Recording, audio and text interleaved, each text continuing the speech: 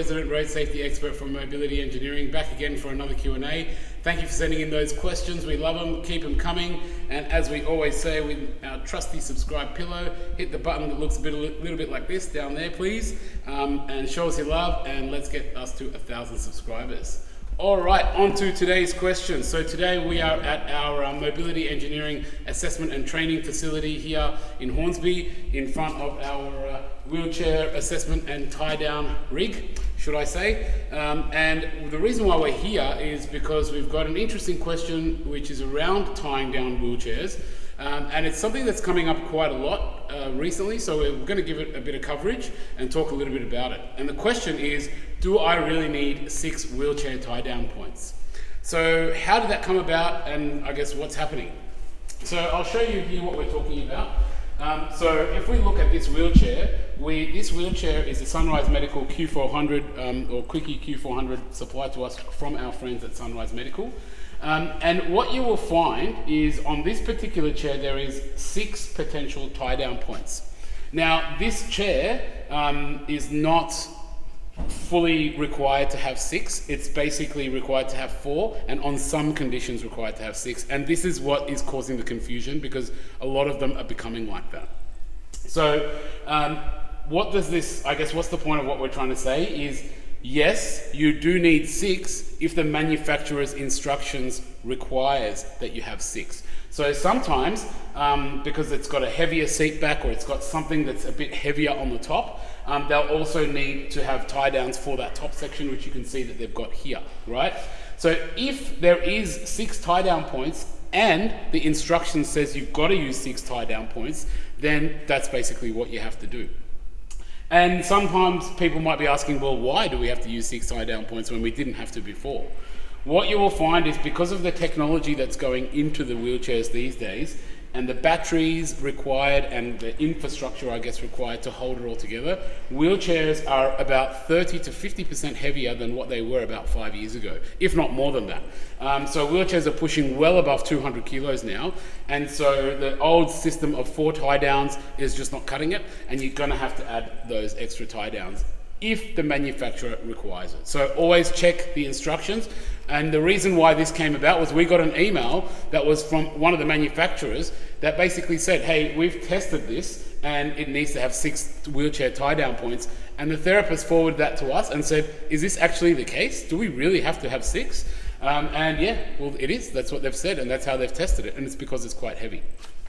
Now, the reason why we've got this set up like here, and we will cut away from the video in a minute and show you the next setup, is I guess this is a great moment to have a discussion about potential issues with tie downs and things to watch out for and the alternative.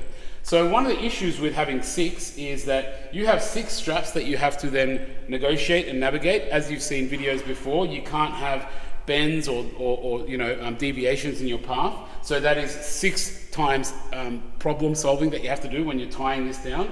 That is 6 times tightening, 6 times adjusting, 6 times bending down and getting everything set up. Before this video was shot, we set this up, or I set this up for this video, and it took me about 15 minutes to set it all up properly, right?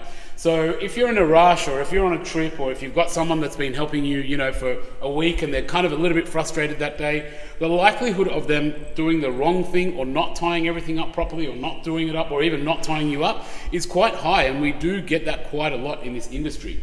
And so we tend to lean, especially if you're going to have 6 tie-down points, we're going to tend to lean towards not using tie-downs, and we're going to tend towards leaning towards using a dock. And we've got a dock here which we're going to segue away. I'm going to clean all this up and I'm going to show you the dock in a sec. Okay, so here we are back again with the same setup, and what I've done is I've completely taken away all the straps and show you a situation which is going to be a lot easier, a lot safer in terms of usability and in terms of crash testing. This product, this particular dock, has been crash tested with this chair in all the different combinations and variations. So this is a Dahl Engineering dock, and a lot of people have spoken about it. We've done a few videos on it, and I'm going to basically show you how it works in terms of locking this one in as compared to the tie downs, where, as I said, you need about 10 to 15 minutes of mucking around as a minimum. So with this one here, what we do is we will sit in the in the wheelchair. On the bottom of this wheelchair, it's got a plate which sits under there, and that will make into this dock here. So if I'm in the back of my van or in my car, I basically come straight towards it. I line it up in the center, and then what will happen is you will actually hear a bit of a beep. Oh, I'm just getting it stuck. Like that. You'll hear a little bit of a beep. So that beep that you can hear, it says that it's engaged in the dock, but it's not fully locked in. There's a little red dot there. And so what I'm going to do is I'm just going to bring it in, click it in place. Now I'm fully locked in place. No matter what I do, I can't move the wheelchair. It's fully locked in, fully secure, and basically very, very safe in the event of an accident as well. Didn't have to tie anything down, didn't have to do anything, and basically when I want to undo myself, I just push a button and I reverse straight out, no dramas at all. So basically, the answer to the question is, do I really need 6 tie downs is yes. If the wheelchair requires 6 tie downs and the manufacturers for that variation of wheelchair says that you have to have 6 tie downs, then you must have 6 tie downs, and make sure you prescribe 6 tie downs as well.